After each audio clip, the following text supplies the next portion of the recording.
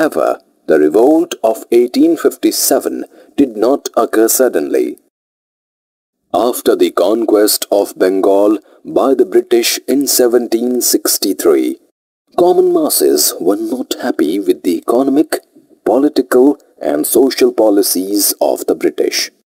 The unjust policies of the British resulted in resentment and discontent, which led to the outbreak of a revolt. Some famous scholars and Indian nationalist leaders viewed 1857 as the first war of independence. According to them, both Hindus and Muslims participated in the revolt against the common enemy. British Governor Disraeli also referred to it as a national revolt. Effects of the uprising. A massive change in the British policy was observed after the revolt of 1857.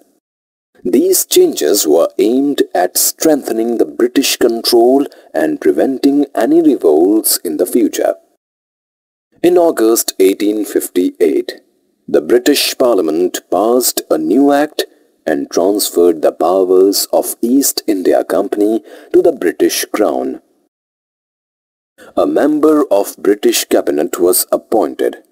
The Secretary of State for Indian Affairs, responsible to the British Parliament, was made in charge of British political affairs in India. The title of Viceroy was given to the Governor-General, who was answerable to the Crown through the Secretary of State. The Secretary of State was assisted by a council called the Indian Council. In 1858, Queen Victoria issued a proclamation assuring the Indian princes that no further annexation would be made. They could pass over their kingdoms to the heirs but had to accept the British paramountcy. She also promised not to interfere in the social and religious customs and practices of the Indians. To win the loyalty of the local landlords, the British awarded them titles and recognized their traditional land rights. The number of European soldiers was increased in comparison to Indians.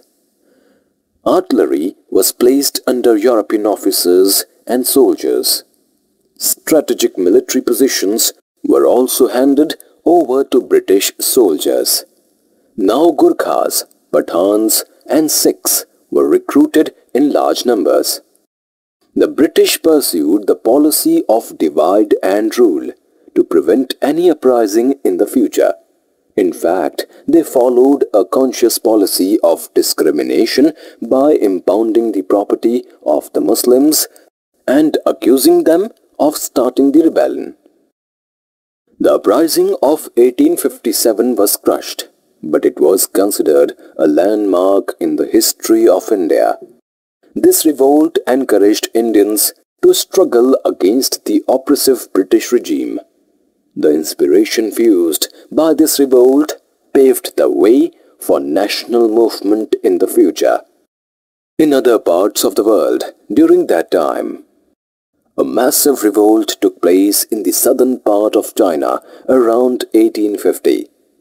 The Heavenly Kingdom of Great Peace, also known as Taiping Rebellion, led by Hong Jingguang, was established. The Taiping rebels wanted to establish a kingdom where a form of Christianity should be practiced, where consumption of opium, tobacco, alcohol and illegal activities like gambling, slavery and prostitution were prohibited. Furthermore, there should not be any discrimination between men and women. The emperor of the Qing dynasty, along with the British and French armed forces, put down the Taiping Rebellion.